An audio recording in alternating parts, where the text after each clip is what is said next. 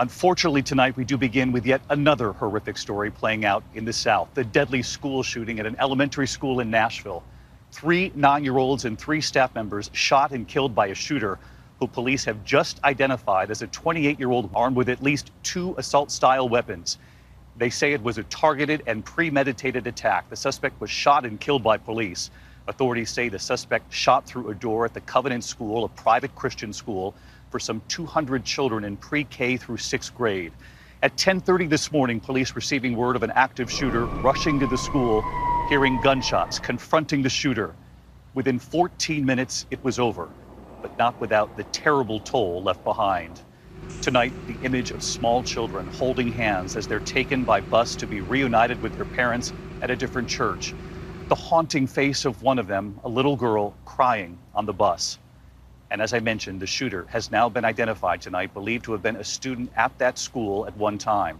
Tonight, investigators say they are looking at video from inside the school and that they have visited the suspect's home looking for a motive. ABC's Alex Perez leading us off tonight. He's on the scene in Nashville.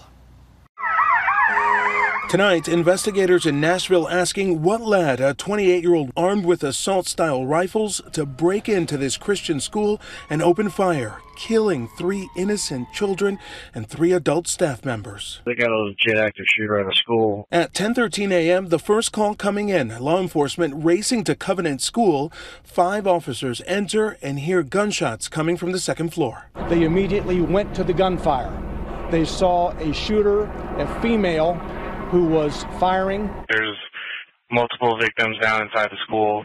Shooter is down now as well. 10:27 a.m., 14 minutes after that first call, 2 officers confront and kill the shooter. Even in a remarkably fast response, there was not enough time.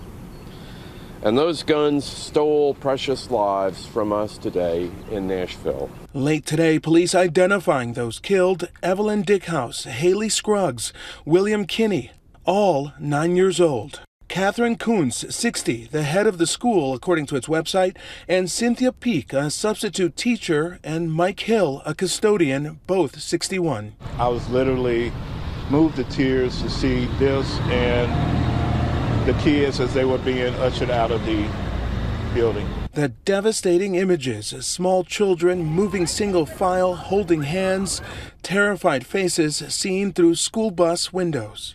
Parents anxiously looking for their kids, running through parking lots, gathering at a nearby church, and supporting each other in prayer. We just need to embrace those that are grieving, because we grieve with them at times like this. Police identifying the shooter as 28-year-old Audrey Hale from Nashville, who at one point may have been a student at the school. Authorities say the shooter identified as transgender. Investigators finding a vehicle nearby, helping them identify the shooter. Officers searching Hale's home, finding maps of the school property and writings the shooter left behind. This tells you about someone whose total identity was wrapped into committing this mass shooting. According to police, all doors of the school were locked. Armed with 2 assault-style rifles and a handgun and multiple rounds of ammunition, Hale, police say, gained entry by shooting through one of the doors, moving from the 1st to 2nd floor, firing multiple rounds before being fatally shot by officers in the lobby area on the 2nd floor. And tonight, President Biden addressing the nation after yet another school shooting, calling it sick. It's ripping our communities apart, ripping the soul of this nation, ripping at the very soul of the nation. And we have to do more to protect our schools. And Alex Perez joined us from the scene tonight. And Alex, police say they do have that video from inside the school. What more are you learning tonight? Well, David, this is a private school, so there was no resource officer on the property, but they did have an active shooter protocol in place. Investigators have interviewed Hale's father as they work now to pinpoint an exact motive. David? Just an awful story playing out today. Alex Perez on the scene in Nashville for us. Alex, thank you. Hi, everyone. George Stephanopoulos here. Thanks for checking out the ABC News YouTube channel. If you'd like to get more videos, show highlights, and watch live event coverage, click on the right over here to subscribe to our channel. And don't forget to download the ABC News app for breaking news alerts. Thanks for watching.